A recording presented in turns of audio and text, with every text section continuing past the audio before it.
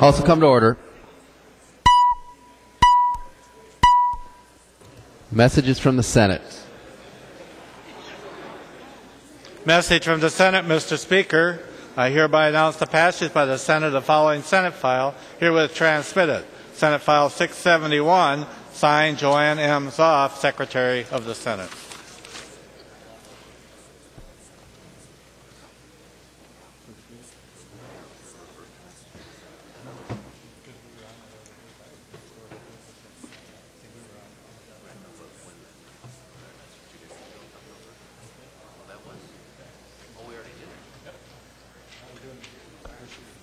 First reading of Senate bills. Introduction and first reading of Senate File 671, an act relating to public safety. Paymar moves that Senate File 671, House File 724, now on the General Register, be referred to the Chief Clerk for comparison. Hearing no objection, so ordered. Calendar for the day.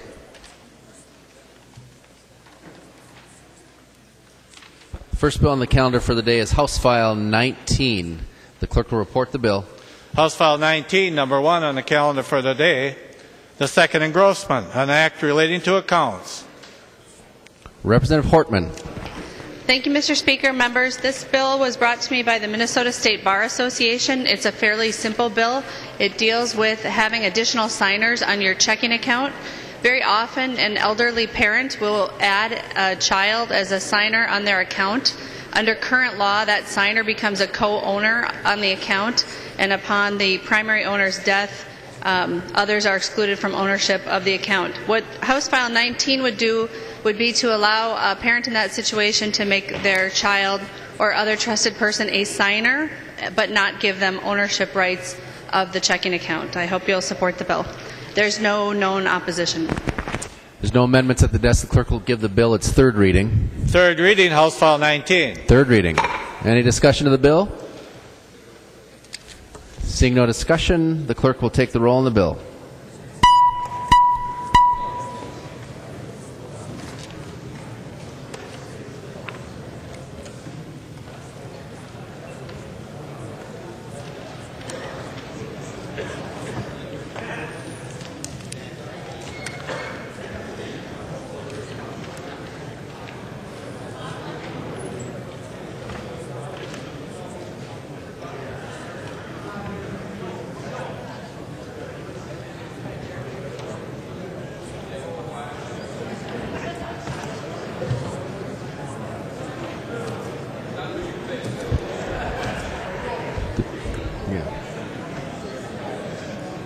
The clerk will close the roll.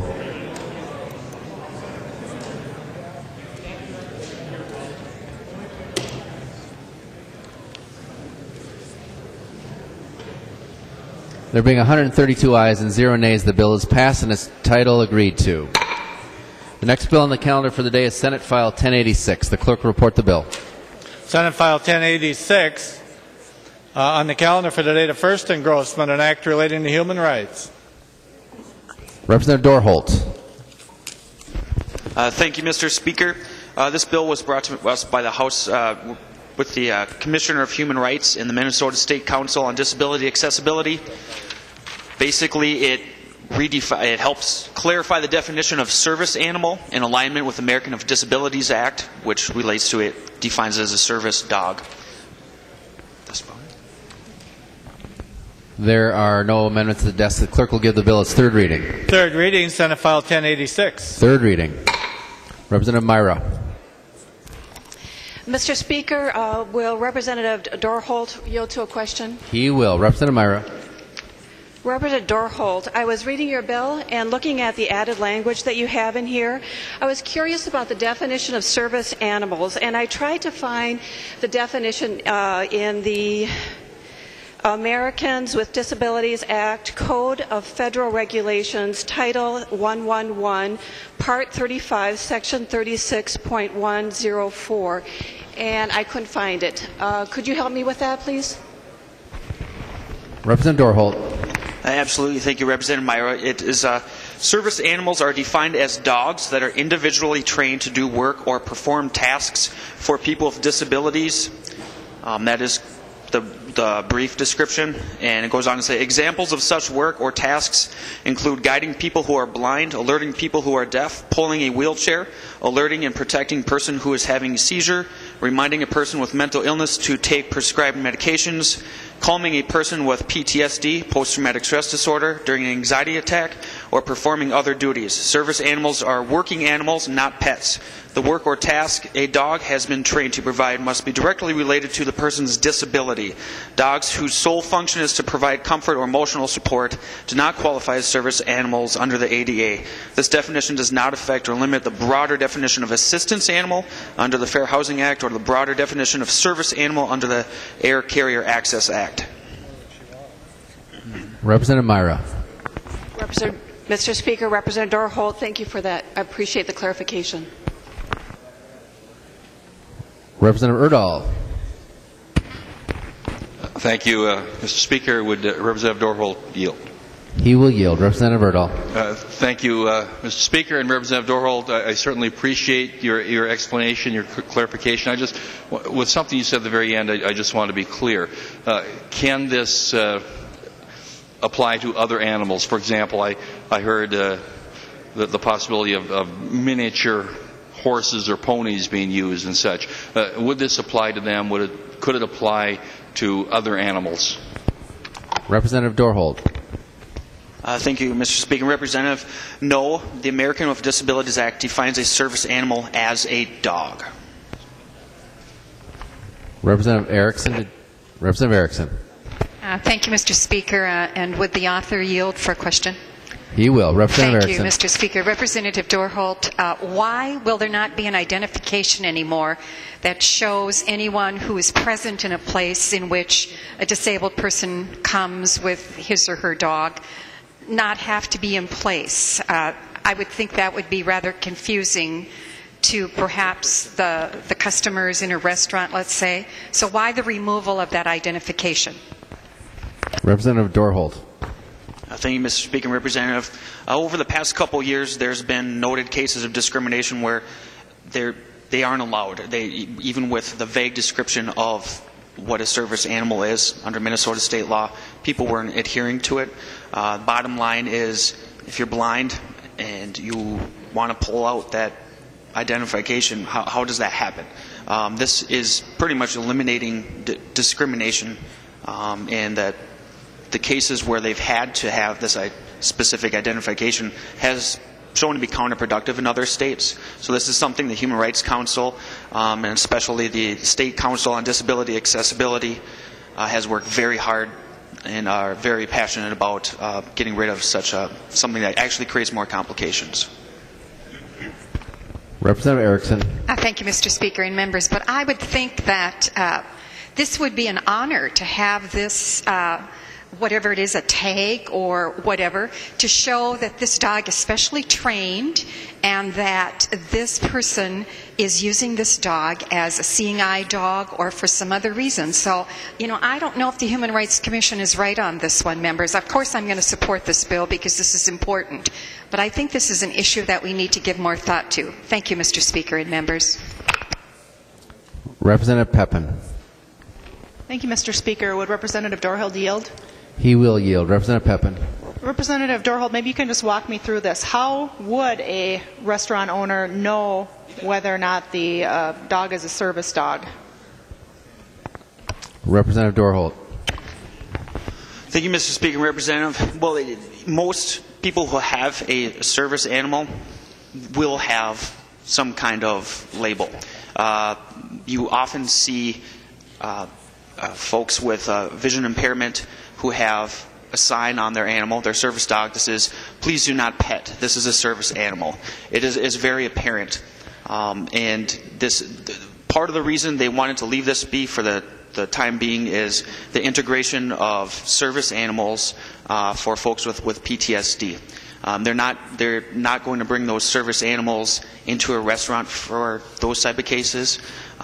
In a vast majority of cases, the dog is going to be properly identified because they don't want the general public, petting their animals or giving it treats or that sort of thing. So these are, more than human's best friend. These are true assistance to people with disabilities, and they go through major lengths to make sure their dog is, is a service animal.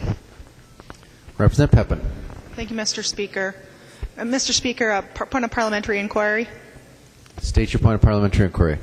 Mr. Speaker, is it proper to ask another member to yield to a question, or has the procedure switched since yesterday, a custom and usage in the House based on your tweets from yesterday? I'm wondering if it is proper to ask another member to yield, or if, since I know the answer to the question, shall I just ask the question and then you will ask the other member to yield? If you could just clarify what the proper procedure is. No, it's proper to ask the member to yield. In fact, I hope people actually ask them to yield instead of just asking the question, because it should come to the Speaker. Thank you, Mr. Speaker, for clarifying. That's very confusing because your tweet yesterday said you didn't know why people asked to yield when they already knew the answer to that. So that was a confusing tweet while you were at your rostrum. But I guess then will Representative Dorholt continue to yield? He'll yield for a question. Representative Pepin. Thank you. Representative Dorholt, if someone comes in, because apparently there's no requirement that there be any identification. They should have one probably, or they probably likely will. But if someone were to come into a restaurant and they said, my dog is a service dog, and maybe it was just somebody who really wasn't disabled and just wanted to bring their dog to a restaurant, then what would happen? What would the restaurant owner do then if he or she thought, or the store owner thought that really wasn't a service dog? What would be the proper behavior? Representative Dorholt. Thank you, Mr. Speaker. Representative, being part owner of a restaurant, I don't see that as being a problem. I don't think it's going to happen. Maybe a rare case, it could. Putting forward an animal that's not a service animal is pretty much not legal. So I can't imagine that happening. Representative Pepin. Thank you, Mr. Speaker. Would Representative Dorholt continue to yield? He'll yield. Yep, Representative Pepin. Thank you, Representative Dorholt. Well, I know it's not good behavior to bring a dog in when one isn't allowed, but I'm just suggesting that could possibly happen if someone were to bring in a dog. And let's say I owned a restaurant and I could tell, or I felt that the dog was not a service dog. It was just someone bringing their pet into a restaurant. And then I said, no, I don't want you to bring the dog in. There's no dogs allowed in here. What then would be the penalty for the restaurant or the store owner for refusing the dog, or acting in bad or good faith, but just not being clear whether or not the dog was actually a service dog? Representative Dorholt. Thank you, Mr. Speaker. Representative, yes, it's possible, but not likely. Representative Pepin. Mr. Speaker, would Representative Dorholt continue to yield for question? He will. Representative Pepin. Thank you, Mr. Speaker, and Representative Dorholt. What would be the penalty then if, for the owner, whether or not it was a service dog? If I'm a restaurant owner and I thought someone was just bringing their pet in, turns out it really was a service dog, what would then be the punishment? Representative Dorholt. Mr. Speaker, Representative, I'm unaware of the exact penalties at this time. We are looking into it as we speak. So. Representative Pepin. Thank you, Mr. Speaker. Would Representative Dorholt yield to another question? He will. Representative Pepin. Thank you, Representative Dorholt. I'm wondering if we can just hold off a little bit. Before I vote on, I would like to know what penalty this would be. I believe it's probably a misdemeanor if it's not specified, but I'd like that to be clarified, what the dollar penalty is and what the crime would be. All right, is there any other discussion while we wait for that answer? Representative Dean. Thank you, Mr. Speaker. Would Representative Dorholt yield to a question? He will yield. Representative Dean. Thank you, Mr. Speaker, and Representative Dorholt. In your bill, I'm looking at lines 1.11 and 1.12, and stricken from the previous language you have, if the service animal can be properly identified as being from a recognized program which trains service animals. And what I take that to mean, if I'm just reading this, I think of if I'm going to Minneapolis Airport and I see somebody walking with a service dog, they've got a little thing that says, "Don't pet me" on the dog. Is that what the identification that you're talking about that we're no longer requiring? Is it the identification on the dog, or does the person carry an identification, Representative Dorholt? Representative Dorholt.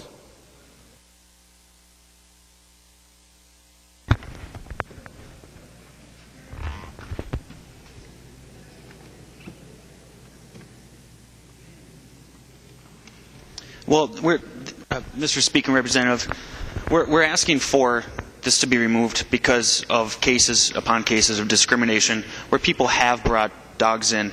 People don't believe that they're service animals, whether they have that or not. And it hasn't prevented anybody from telling somebody, you have to leave this park. For those of you who are in the committee, a person who is visually impaired would be in a park and they say, sorry, there's no dogs allowed. And they try to make him leave even when he did have that identification. So this is giving over simply discrimination against those who need these animals to function well in our society. Representative Dean. Thank you, Mr. Speaker. Representative Dorholt, I don't know. I was just wondering whether the identification that we're asking to be removed from law is the identification on the dog, or if the person who is disabled has special identification. I don't know which it is, and I think it's kind of important to understand that before moving on, because we're asking to remove that identification, whether it's the little windbreaker that the golden retriever has on, or if it's a identification that the person has to have, whichever we're asked to be removed. Somebody's just reading the bill. I don't really understand which. But you said that most of these dogs are currently identified anyway, which leads me to believe that it might be an identification that the person would carry. So if you could clarify that. And then also, you said, I think you said that it's illegal currently to misrepresent your dog, who is currently not a, let's say, a seeing eye dog, the companion animal or whatever the legal term is, for a regular dog. So if Representative Zellers were to bring Garsky into Cafe Latte and say that it is a seeing eye dog, would that in fact be breaking the law? Representative Dorholt. Thank you, Mr. Speaker and Representative. Well, that's not part of the bill, but also it may be. Like I said, looking into it. The identification that anybody who has an actual service animal will have is usually a certification of the training that animal went through. And a vast majority of folks who have a service animal will carry that card on them. Accessing that card with certain disabilities has been shown to be a problem in numerous places. So the authorities can ask a general manager of the park. It's caused a lot of problems here in Minnesota.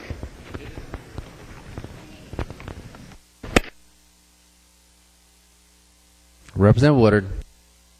Thank you, Mr. Speaker. And if Representative Dorholt would yield for a question, I just wanted to follow up on Representative Erdahl's question about miniature horses, because I was looking at the ADA, and it does say miniature horses in there are considered service animals. I just want to clarify whether or not miniature horses would be subject to this or not. Representative Dorholt. Thank you, Mr. Speaker and Representative. That's actually separate. That's a separate certification for the miniature horses.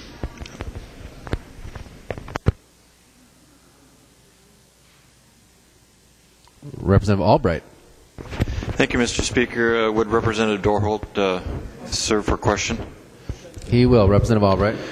Representative Dorholt, it talks about a recognized program which trains service animals. Are there specific training organizations that receive, and I'll use the expression, the good housekeeping service, seal of approval, where others don't?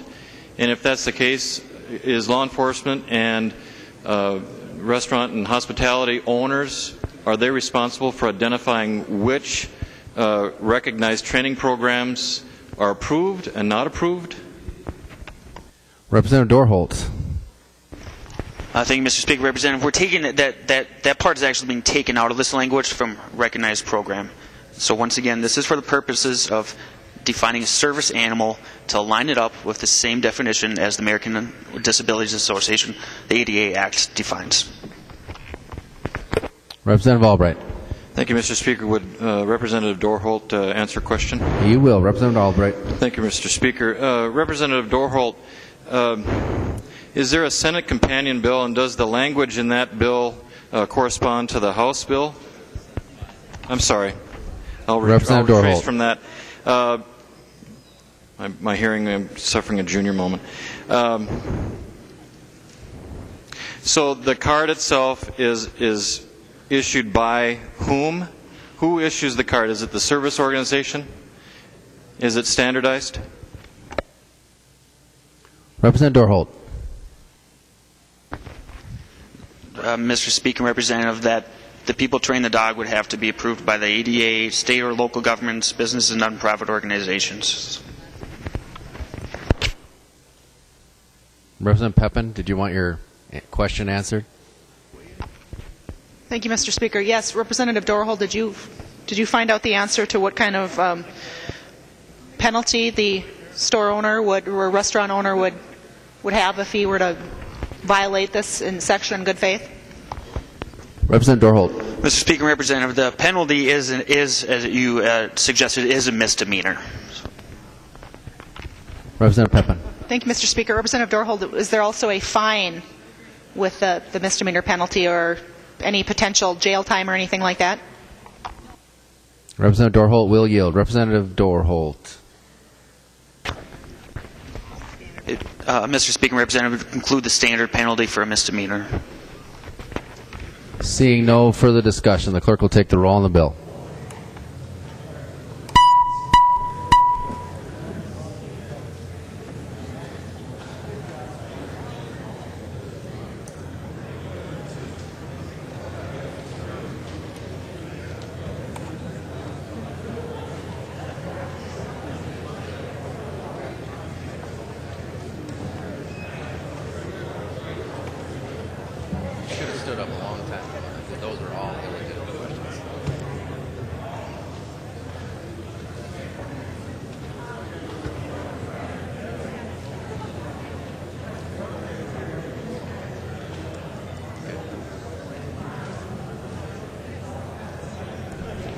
Clerk will close the roll.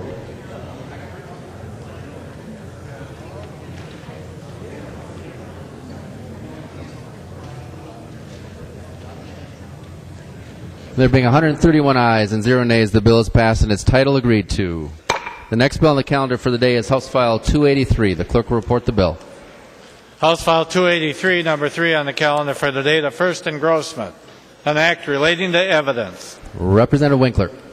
Thank you, Mr. Speaker. Members, House File 283 includes in the list of mediation or conflict negotiation actions that are subject to the privilege against or the inadmissibility of evidence from settlement discussions. And it's quite simple. It comes from the Uniform Laws Commission.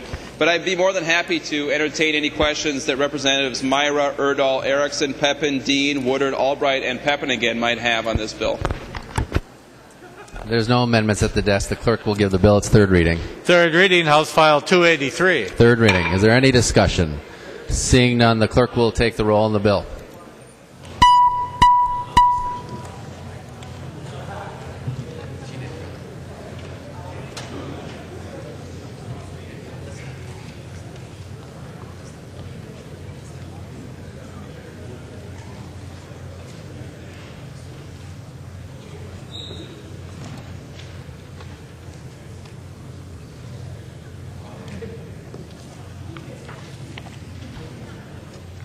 The clerk will close the roll.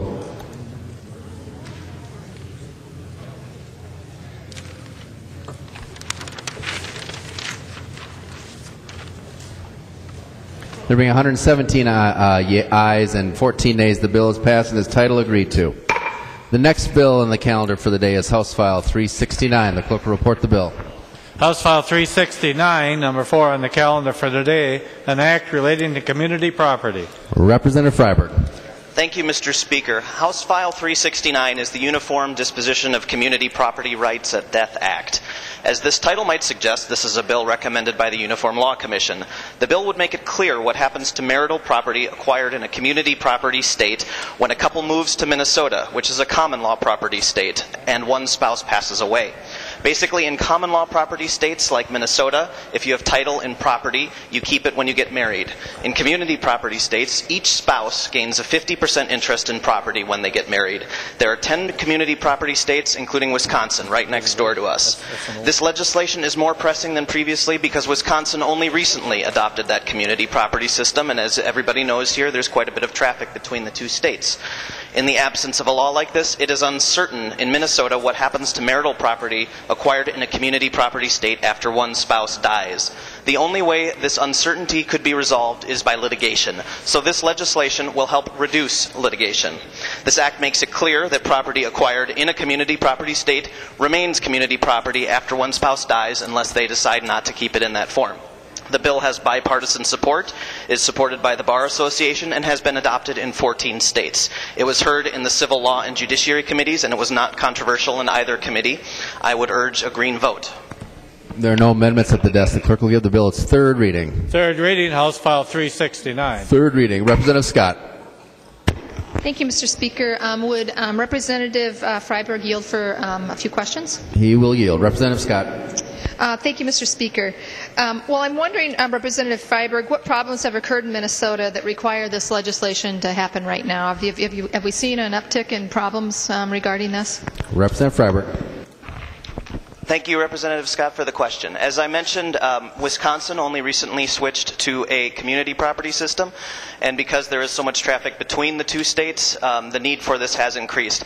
Community property does have certain advantages, such as capital gains tax advantages. So if in the event one partner in a marriage passes away, they might desire to keep that, but a lot of attorneys aren't familiar with the rules of moving from one state to the next, so there's a potential for a malpractice suit. Those are just a few of the problems this legislation would address. Representative Scott. Thank you, Mr. Speaker. Would Representative Freiberg yield to another question?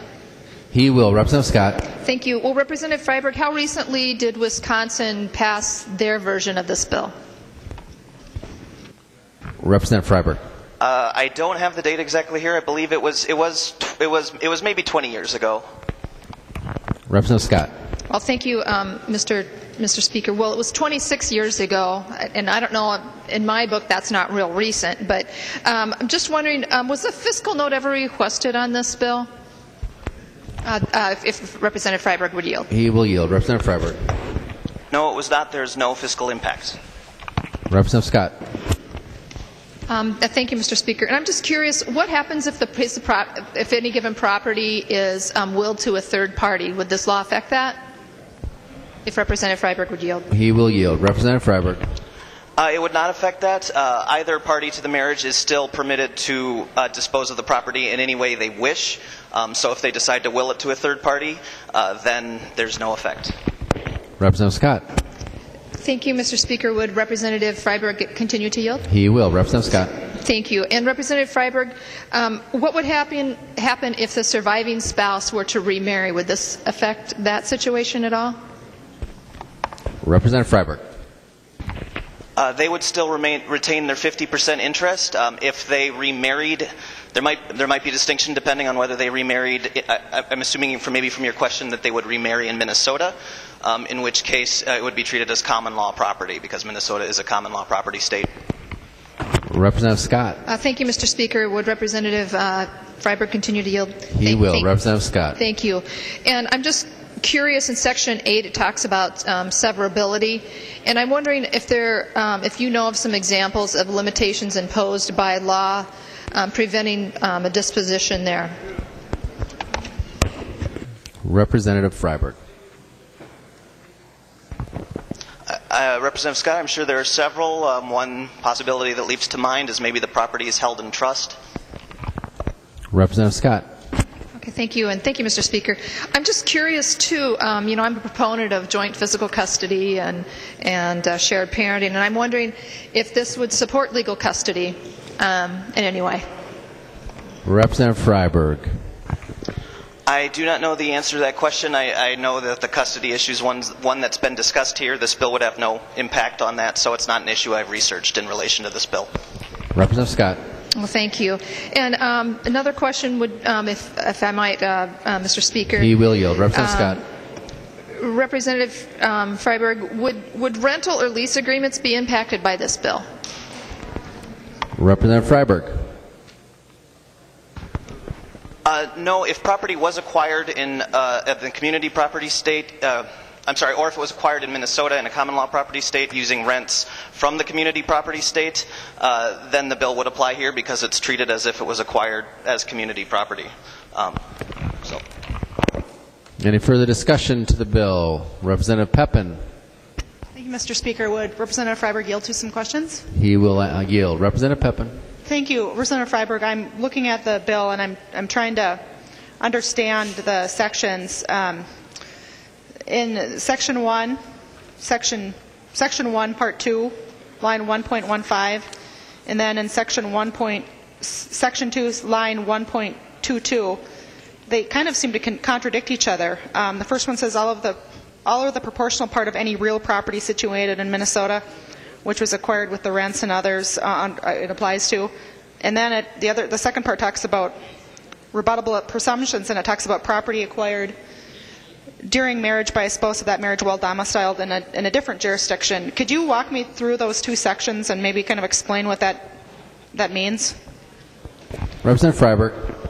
The first rebuttal, again, these are rebuttable presumptions. So, as I mentioned earlier, it's possible for the married parties to the marriage, I guess I'll just say, to change the nature of the property if they so desire. The first presumption says that the law, this Community Disposition of Property Act, is assumed to apply to marital property acquired while domiciled in the community property state. The second presumption is just when the law is presumed not to apply, and that's to real property located in Minnesota, but also personal property acquired in the common law state. Representative Pepin. Thank you, Mr. Speaker. Well, actually, Representative Freiberg, it was in the application section. It talked about this chapter applies to the disposition of death, and I was talking about the section number 2 in there that starts on line 1.15, and then the part that starts on 1.22. Because the first part talks about all or the proportional part of any real property situated in Minnesota which was acquired with the rents from the other property, and then the rebuttable presumption part talks about property acquired during marriage by a spouse of that marriage while domiciled in a different jurisdiction.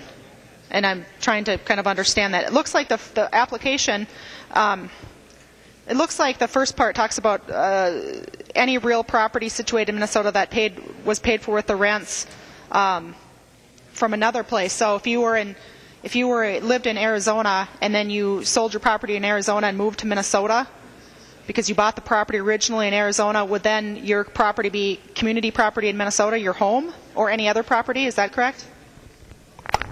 Representative Freiberg.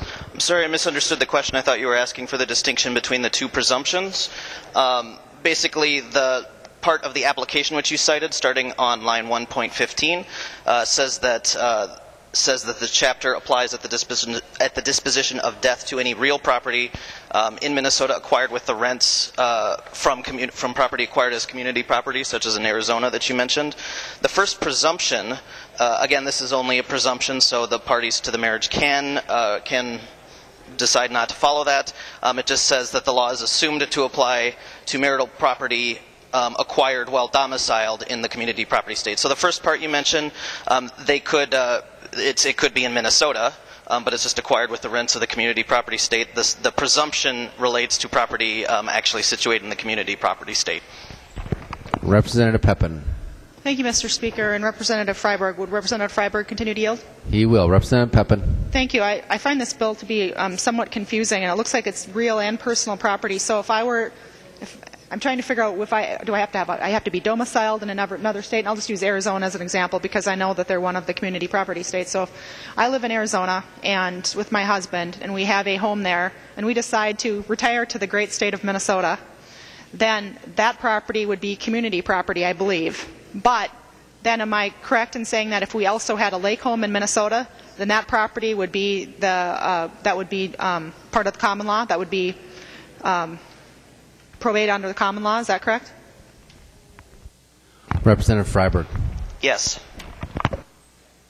Representative Pepin. Thank you, Mr. Speaker, and Representative Freiberg. So that part seems a little confusing to me, because then you'd have part of your probate that was part of your estate that was probate under community property, and part that was probated under common law property, and then it looks like since it's also it's also personal property, not real property. So if I were to, using the same example, if I were to live in Arizona and acquire a piece of art or something like that with my husband, and then I move back to Minnesota, then the presumption that with that as well would be that it would be community property. But then again, if I bought another piece of art from my home, but that art was acquired in Minnesota, a common law property state, then you would have one piece of art that was community property, and you'd have another piece of art that was common law property. Is that accurate? Representative Pepin, or Representative Freiberg. Sure. If you look to line 1.9 of the bill, it applies to all personal property that was acquired and remained community property under the laws of a jurisdiction. So the art you mentioned, if acquired in Arizona, would be treated as community property. I suppose it's potentially confusing, but I have confidence in our probate system that they will be able to work through this issue. As I mentioned, there are advantages to community property. If it's a valuable enough piece of art, the married couple might prefer to keep that, as much of it as possible, as community property. But if they don't want to, they have the ability to sever the community property nature of it. Representative Pepin. Thank you, Mr. Speaker. Would Representative Freiberg continue to yield? He will. Representative Pepin. Thank you. Representative Freiberg, I think one of the first comments you made was that this was going to make the process easier and have less litigation. And I'm not an expert in this area of law. I don't practice probate. I don't believe you practice probate. I'm not an attorney. I know that you have a law degree. I'm wondering, I guess, a couple questions. First of all, how do you think, because based on the example I just gave, how do you believe that this is going to make the probate process easier?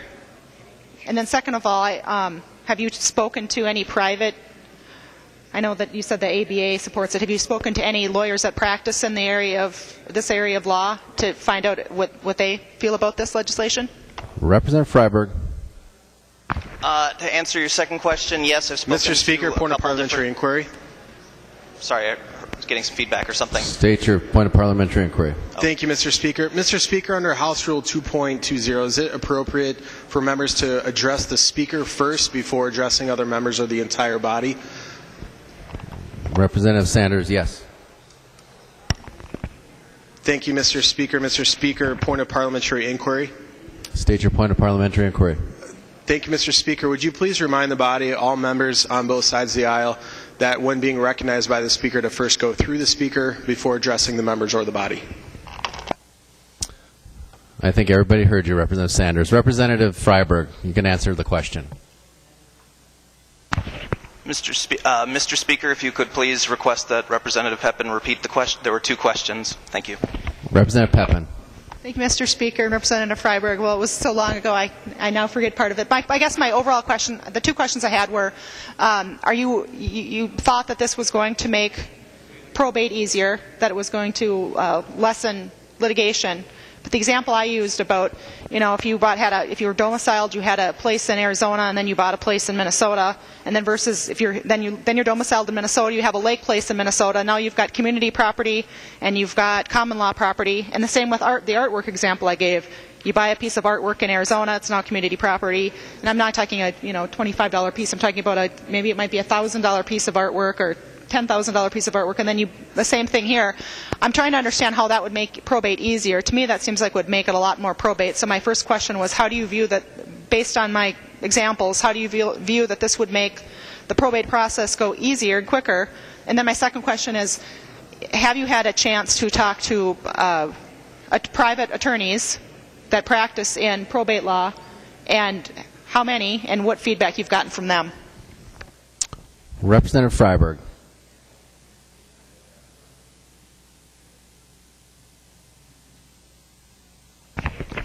Thank you, Mr. Speaker. This bill provides a framework that attorneys can use. It does make it clearer, what happens to the property.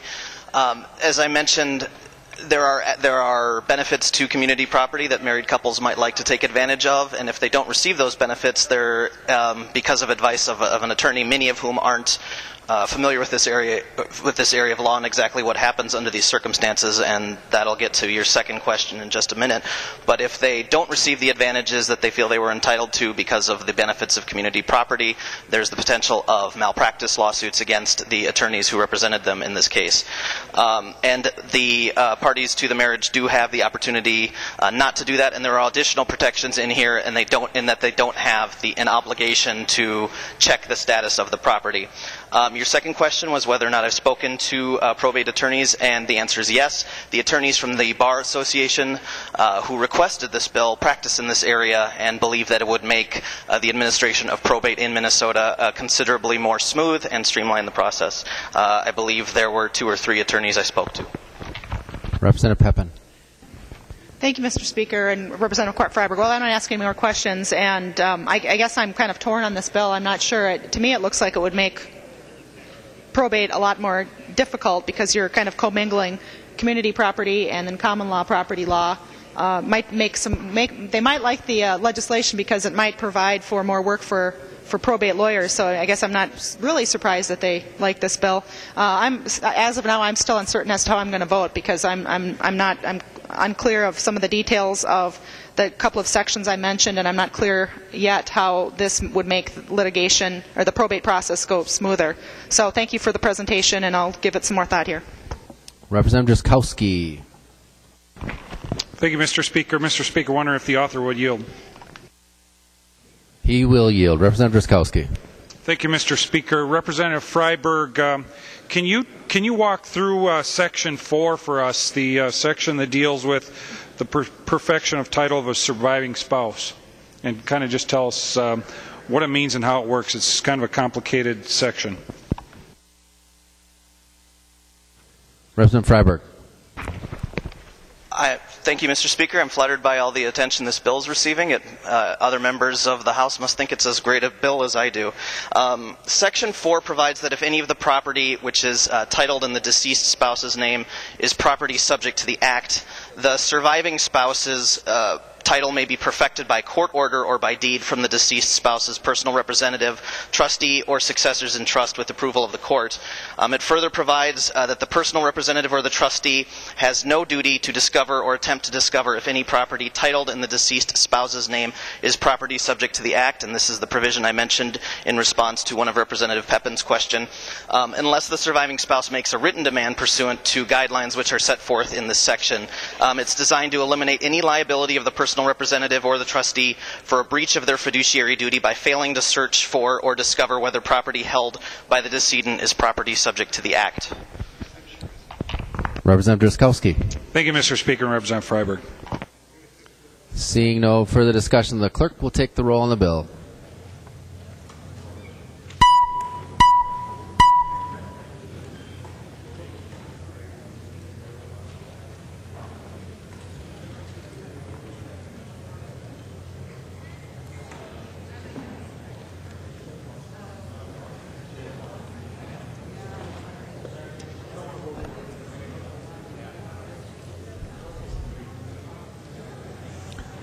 The clerk will close the roll.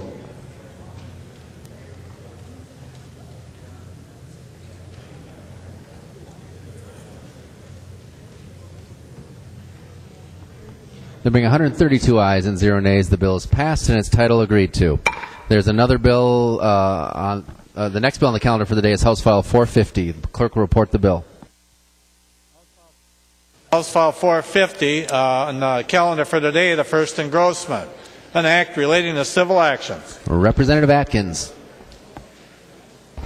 Thank you, Mr. Speaker. First, on behalf of my mom, I want to thank all of the members on the other side of the aisle for all of the questions.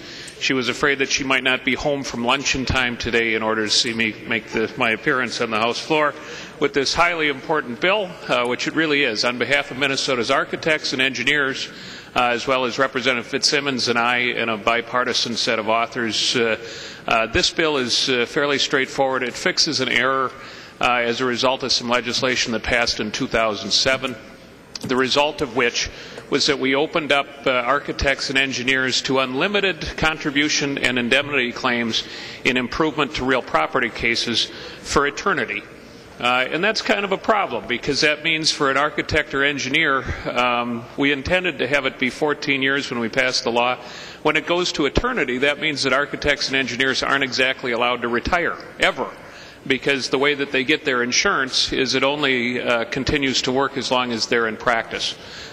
So as a result, by having unlimited contribution and indemnity claims, many of them aren't able to retire. It was certainly not an intended consequence of the law that was passed in 2007. So on behalf of the architects and engineers here in Minnesota, we'd appreciate your support. It limits contribution and indemnity claims to no later than 14 years from when the construction took place. And with that, I'd appreciate members' support for the bill. There are no amendments at the desk. The clerk will give the bill its third reading. Third reading, House File 450. Third reading. Representative Hertaus. Thank you, Mr. Speaker. Would Representative Atkins yield for a question? He will yield. Representative Hertaus. I'm just curious with regard to the assertion of allowing people to retire. Would that suggest to you, one, then, that it would be necessary to carry insurance for 14 years after you actually do retire? Representative Atkins. Thank you, Mr. Speaker, and thank you, Representative Hertaus. I guess I'd ask the engineers, I just am basing that on what their testimony was in committee, Representative, and they indicated that they need to keep their policy in place until the possible potential claims. So if I was, and I have my own insurance for the practice of law, I would keep that in place until all possible claims have expired. In a case like this, that's conceivable that they'd want to keep it until the very end of whatever that period is for which a claim might be presented. Representative Hertaus. Thank you. It would appear that contractors should retire when they're 50. Thank you. Representative Zellers. Thank you, Mr. Speaker. And would the author of the bill yield for a question? He will. Representative Zellers. Thank you, Mr. Speaker. And Representative Atkins, you said during your presentation that you have the support of these groups, and I was wondering if you could, on behalf, because we would want you to be honest on the floor in front of your mother, what of these are associations approved and what their qualifications are as an organization? Representative Atkins. Thank you, Mr. Speaker. Representative Zellers, heck if I know.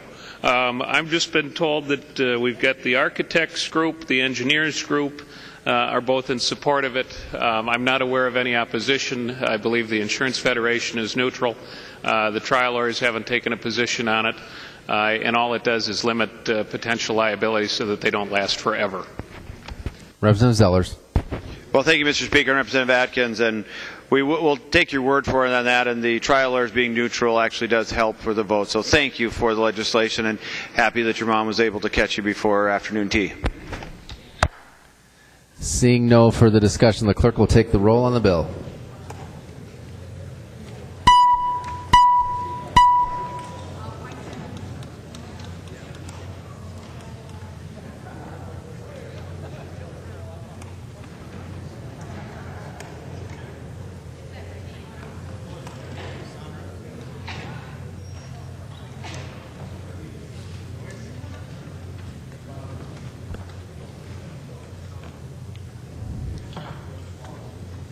The clerk will close the roll.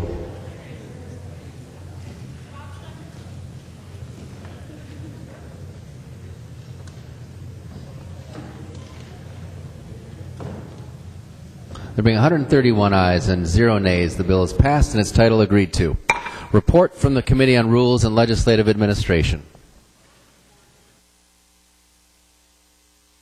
Report from the Committee on Rules and Legislative Administration, Murphy E. for the Committee on Rules, pursuant to Rule 121 and 333, designates the following bills to be placed on the calendar for today for Thursday, April 18, 2013. House File 976.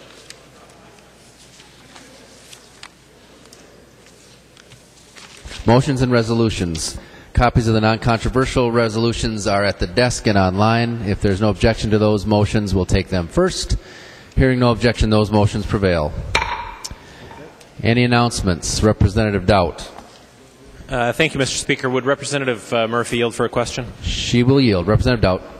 Thank you, Mr. Speaker and Representative Murphy. In today's bill introductions, I see that House File 1783 appears to be a bill on capital investment. Is there a reason that's being referred to the Rules Committee and not to the Capital Investment Committee? Representative Murphy.